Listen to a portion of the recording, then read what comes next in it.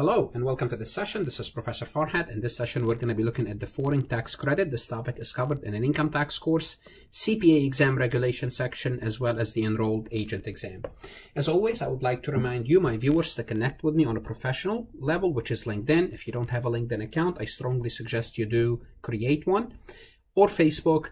You can like my Facebook page, connect with me on a personal level. Make sure you subscribe to my YouTube. This is where I house all my lectures. So this way you are aware of any additional lectures. Please like my YouTube, share them, put them in playlist so other people can benefit as well. I do have a Twitter account, and on my website you can find additional lectures organized by course and chapter. This recording is brought to you by Jaeger CPA Review. If you like this recording, you can find hundreds of hours of video lectures as well as thousands of multiple choice questions with detailed solution, simulation, textbook, CPA textbook. So if you're a CPA or CPA candidate, or if you are just a college student, you can supplement your resources. You can supplement your courses with those resources, audio lectures, electronic flashcards, plus others. If you happen to use Jaeger, use the PMF code and you will get 10% off of the best valued course. You will benefit yourself and benefit this channel. So today we're going to be working with the foreign tax credit. So what's the foreign tax credit? What's the purpose for it? The purpose for it is to avoid double taxation. Why? US citizens and green card holders. What you have to do is this. Your income, whether it's earned in the US or outside the US, it's subject to taxation in the US. So here's what happened. Let's assume this is the US of A and this is country A. Now, if you make any money in country A, you're still going to have to pay taxes in the US, but you also are going to have to pay taxes in that country as well. So you're going to pay taxes in that country and you're going to pay taxes on the same income in the USA. So what's happening is you have double taxation. You are being taxed on that money twice. So the US government says, now, as long as we have an agreement with that country, it doesn't support terrorism and other conditions, we'll give you a credit. Okay, so let's take a look at the rules to see how this works.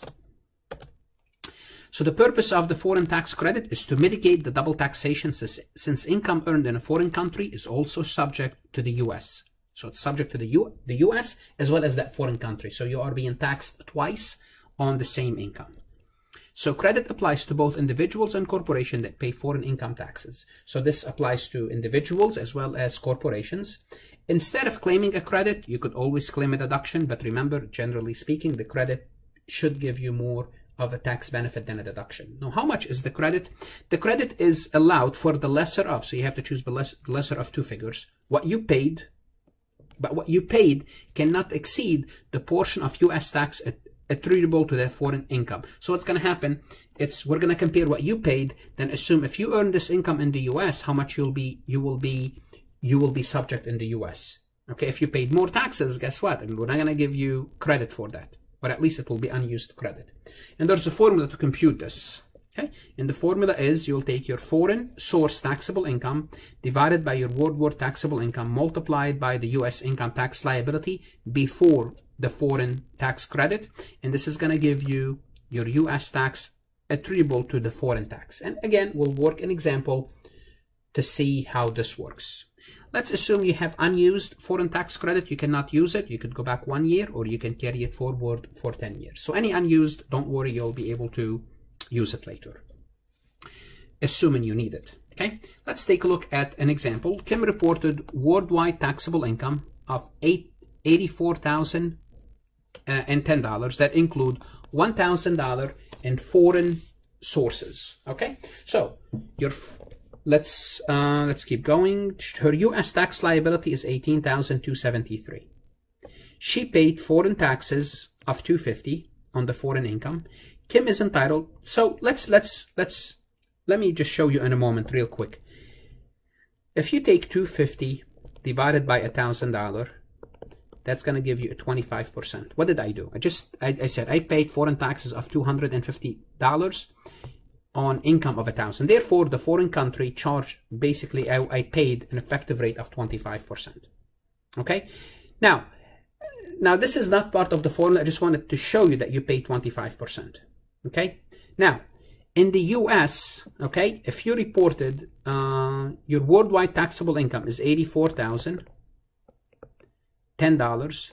That included the $1,000. So if you take that $1,000, what you're left with is $83,010. So that's your US of A income. And your tax liability is $18,273. That's based on everything. That's based on everything. Okay? So what you have to do is you have to back out. If you back out $1,000, well, let's see what's your, like a rough figure. Let's see what's your tax rate in the US on average. How much did you pay? On average, let's just take a look at it. You paid $18,273 for an income of approximately $83,010. This is what you paid. So let me just, so it just gives you an idea before we do the computation. I just want to show you what you should do first. Basically ballpark it, divided by $83,010. So your US rate is 22, whoops, your US rate approximately, your US rate is approximately 22%. Well, you paid 25% rate. Do you think they're going to give you credit for the full 25%? Most probably not. You're not going to get the full credit of $250. Do you guys see why? Because if I computed your US rate, it's approximately, it's not accurate, approximately 22%. So let's take a look at the actual formula. Although you paid $250 in foreign tax, the credit is limited to $218. So how do we compute this? We'll take your foreign sources taxable income divided by your worldwide taxable income. And this is the proper formula. Don't follow this formula. This is formula just to kind of ballpark it for you, just so it gives you like some intuitive sense of things. Okay, so your share, your foreign share is 1,000 out of 84 times 18,273 times your taxes. So if you earn this money in the US, you would have paid $218. So approximately your US rate, as I told you, approximately 22. It's 21.8, your effective rate. Therefore, guess what? We're only going to give you credit for the effective rate that you would pay in the US. Although you paid $250, I'm sorry, if they charge you more, we're not going to give you credit for that. Hopefully this makes sense. Okay? If Kim foreign taxes paid were $218 or less, the limitation would not apply and her credit would be equal to the amount of the foreign taxes paid. If she paid less than $218, then she will get the full credit $218. Anything below $218, she will get the full credit, because if she earned that money in the US, her taxes will be $218. Therefore, as long as you paid $218, we're going to give you a credit for $218. Hopefully this makes sense. But again, don't use my intuition, use the formula, because that's the proper way to do it. I just want to give you an idea how it works. Okay. Let's look at another example. Okay, maybe this will reinforce what we just did. Gina paid foreign income taxes of $1,326 on a foreign income of $8,120. Now I'm going to do this, but again, you don't have to do this. 1326 divided by 8,112. This is approximately, I'm ballparking, approximately 16%. Her worldwide taxable income was $91,400 and her US tax liability is $23,000. Again, real quick, you can ballpark it. If I take 23,000 divided by 91,400, let me do this. 23 divided by 91, just the ballpark, 25%. So in the US, she's paying approximately 25%.